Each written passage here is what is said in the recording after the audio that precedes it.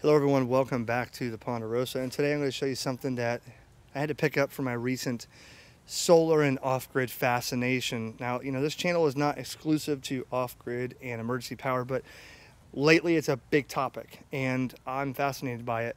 And with the recent, hurricane that hit the Panhandle, and I've been through many hurricanes in my day, being without power sucks, it really does.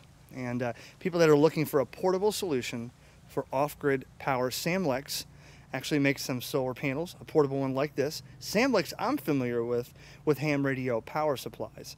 And now they're making some stuff here because this is the hot topic. That sun rises every day, and this is portable power. This is emergency power when you need it. I'm going to show you about this Sandblax portable fold-up solar panel that will fit in this case that it comes with. And we're going to show it does come with a solar charge controller built onto this unit, okay? And you can charge a battery with this, keep a battery charged, and Samlex also has a power inverter, DC to AC, which I'm going to show you soon, that I got in this process to show you how you can take the free energy from the sun and turn it into emergency power. You may not be able to run an air conditioner on this setup, but you can definitely charge your phones, charge your ham radios, use some lights, power a TV, and do some other stuff with a battery, a solar panel like this from Samlex, and an inverter. Let's check it out. And I'm going to do this part of the video in the shade behind that tree just because it is really hot out here. We're almost to October. I just can't wait for it to cool down. In the meantime, so portable power like this, okay? First of all, this panel right here comes from gigaparts.com. Now, Gigaparts, if you're new to the channel, they have a lot of stuff for ham radio, and I've been shopping there for quite some time. Before I knew the guys, they've let me borrow stuff to play with. They've let me come into their store and hang out with them. They're really, really good people. They're knowledgeable, and they have really good stuff there. And then I started finding out, I guess at the same time I make this channel and start getting into solar, hey, we got some solar stuff. I'm like, what? I had to pick this up, okay? And so this is by Samlex. This is a trifold monocrystalline portable 135 watt solar panel that has the charge controller built in. It's on the back. Something like, now this will fold up, and I'll show you that. It'll fold up into sort of like a briefcase type, on the neoprene case here.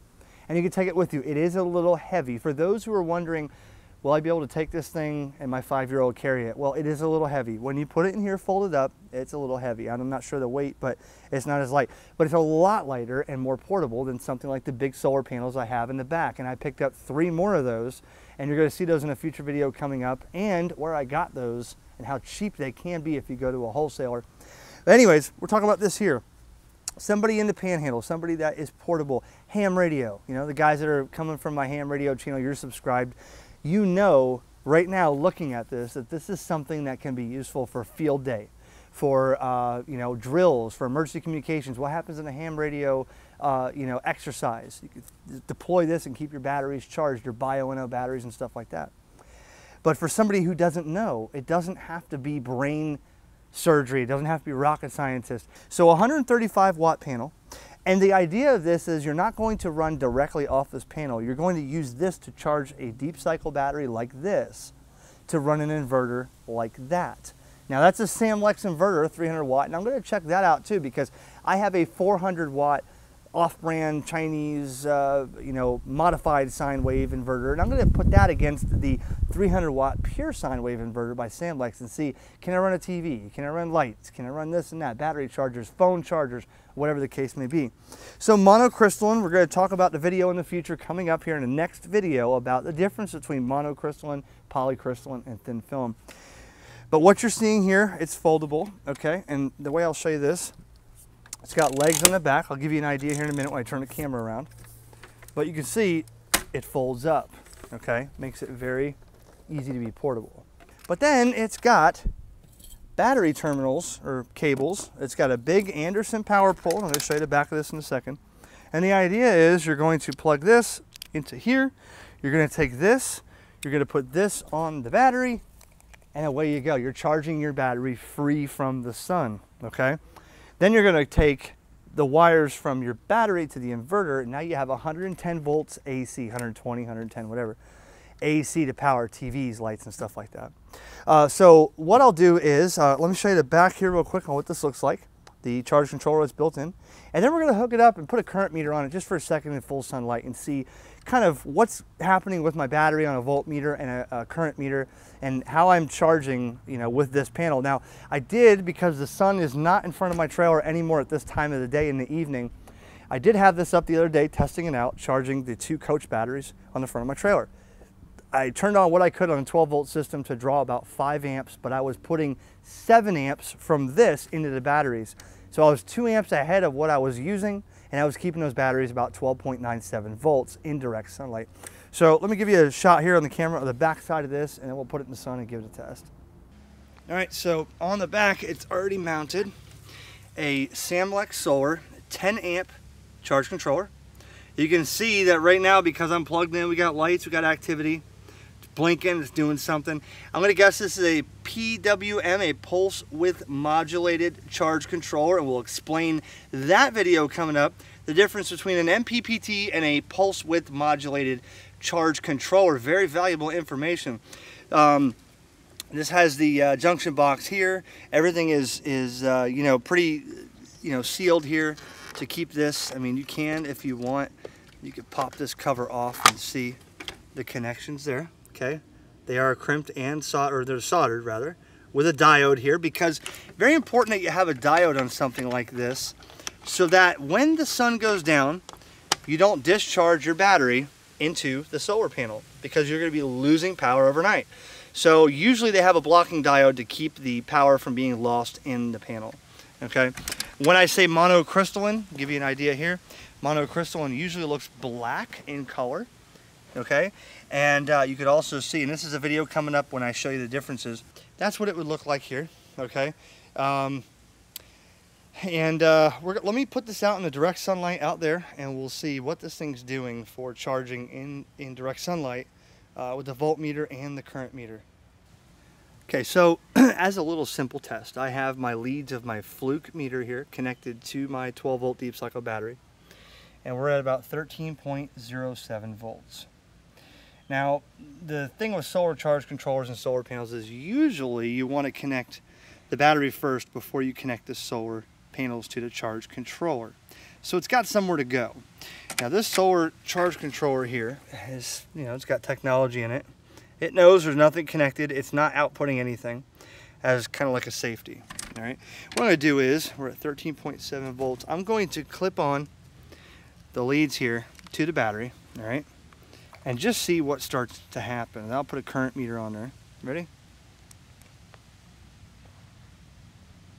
All right, you can see the battery going up now, okay? So when this happens, all right, now there's nothing connected to this battery. I'm not drawing anything, but look, we're already up to, you know, almost 14 volts.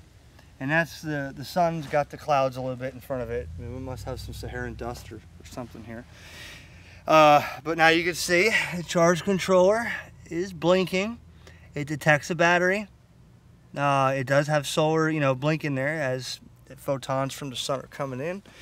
All right, 13.98. Now what I'm going to do is, just on the charge controller, I'm going to put my little cheapo current meter on here, because I want to see how many, you know, amps are entering or being produced from charge controller.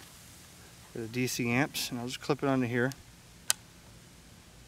Now right now it says there's only 1.46 amps, and the reason is because the battery is topped off. Now if I had a dead battery or something under load, it's going to draw more. So how can I put a load on this battery in order to get it to draw more or produce more current to keep the battery charging? Well, let's see what I can hook to the battery real quick to put a load on it, so we can see what this, you know, charge controller will do for it.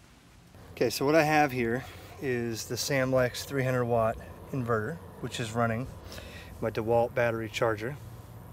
The solar panel maintaining it at 12.34 volts on the battery, and the solar controller is now putting in about 2.28 amps. The sun is exactly not the brightest. It's behind some clouds, but check it out.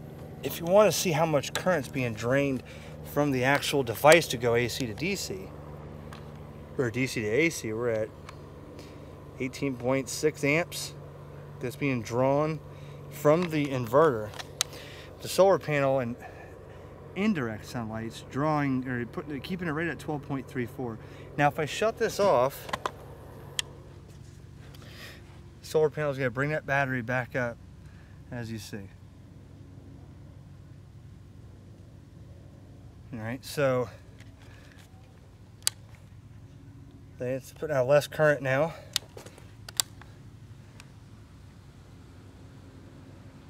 All right, it's charging the battery just over 2 amps. And it's gonna get that battery back up to 13 point something. And again, that's not the exactly, the brightest 100% full sun. If I can show you on the camera, it's like behind a cloud or whatever. But the Samlex inverter here was drawing about 20 amps to keep this battery charged. Now, you may say, well, I don't have a drill battery to charge. What good is that? I'm just trying to put a load on it to give you an idea. If you calculate with formula for 300 watts, and this will do like 600 peak surge, but if you do like 300 watts on this thing, you can run, my LED or LCD TV, which is 40 to 60 watts. You can run some light bulbs, some CFL or LED light bulbs. You can run your DirecTV satellite receiver, a lot of different things that you can run off of a battery and a solar, and you can see it's slowly climbing back up in indirect sunlight. It is direct, but it's like behind a cloud. It's keeping the battery charged. The idea behind the solar panel is not to run directly off of this, but to keep that battery charged and maintained at the appropriate level, so that the battery doesn't go bad, and you have plenty of power in case the clouds go in front of that solar panel. But you can see in the next 10-15 minutes I'm going to be over 13 volts on this, and that's with 0 current drain right now. So free energy from the sun. This, the goal behind this panel here is to show you that there are portable options for solar, made by Samlex here, sold at gigaparts.com. The link is in the description. And I'm going to use this. What my idea is, I'm going to use this in like wintertime situations where I want to keep these 2 coach batteries charged, okay, with that panel, because again, on the DC side, I was drawing about 5 amps from these batteries. I put one in parallel. I have to change the negative over to the other battery. Yes, somebody noted that you want to run, if you run them in parallel, the positive to the trailer comes from this one and the negative comes from that one. I'm going to always suck from this one first. So, drawing 5 amps with a couple LED lights on, a couple other little things. I was putting in 7 with that Samlex power inverter, or power solar, panel with charge converter, and that'll keep these batteries all day from going dead at that rate. Now, if I'm only drawing 2 or 3 amps on the DC side with very minimal LED lights, that solar panel will be more than enough to keep that powered. All right, so 3 minutes later, we're at 13.10, 11. You see it going up. It's keeping these batteries, or this battery, floating, charging, and keeping it at an appropriate level. So check out the links in the description. This is a pretty, for those who need power, man. If you're out there in a hurricane-prone area, I've been through it before. I know hurricanes. I know needing power. This will be a very, effective means for you, and it can zip up in that case and be portable, provided anywhere you need it. Just set it up for those ham radio operators. Set this thing up at field day. You know what I mean? There you go. Portable power from the sun. 7.3 everybody for those ham radio operators, and more videos on the way. Thanks for watching to all the people on the Ponderosa. Got a lot of stuff coming.